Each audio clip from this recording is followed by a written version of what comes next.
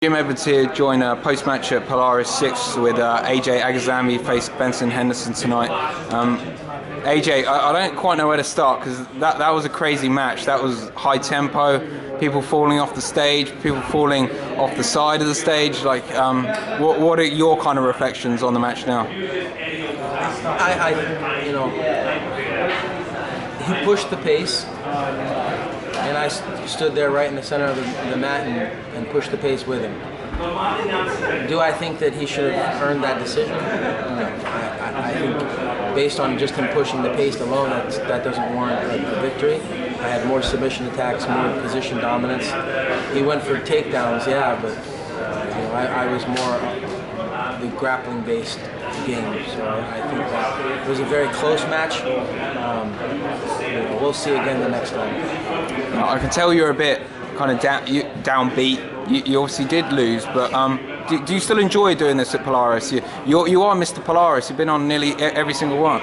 Yeah, I've been on every Polaris, and still the king. To take out the king, you have to submit him, and that hasn't been done yet. They keep feeding me all these heavy boys, and I keep taking them. I keep stepping in the middle of the mat with no fear and taking them on for the fans. And that's what I'll always do. There isn't a guy at my weight that wants to bring it on. Polaris is protecting Lloyd Cooper for some odd reason, but every guy at my weight I've submitted, and I'll continue to bring it no matter what. The king is still the king. Cooper next. Is that the next match you want? Whatever the fans want. It wasn't even supposed to be on this card, but the fans brought me in and they wanted to see it, so that's why I'm here. That's it. So there's a love-hate relationship. Obviously, a lot of the fans were being quite vocal with you tonight, but still there seems to be a lot more buzz whenever you are associated with these cards. So it's a good thing, right? These are my people. They love me, but they also want to see me dethroned, which I can appreciate. They want to test me. They want to put me through the fire. Every single time I come out, I'm still alive. My usual field is mixed martial arts. I'm an MMA reporter. Like, is that something you're still interested in? Are we ever going to see you step inside a cage?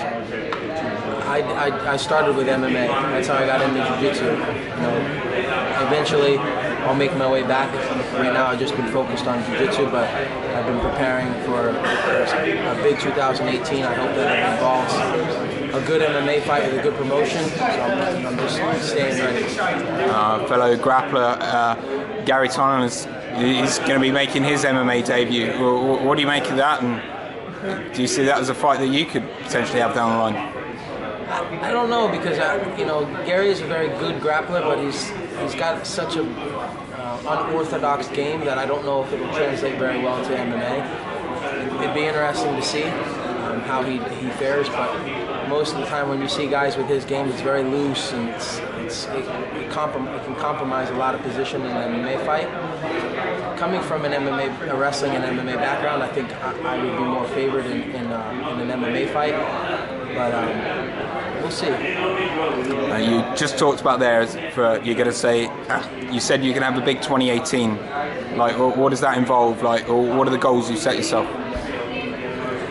It's just continue pushing the pace. I think it's really interesting. These guys that call themselves professional grapplers and they have 3 or 4 matches a year, or they pull out due to some flu or an injury, and it's just like, how can you consider yourself top tier if that's all you're taking less than 10 matches a year? I think last year I had 30, 40 matches, and I'm always on the top level circuits. It just came off a very positive ADCC championships.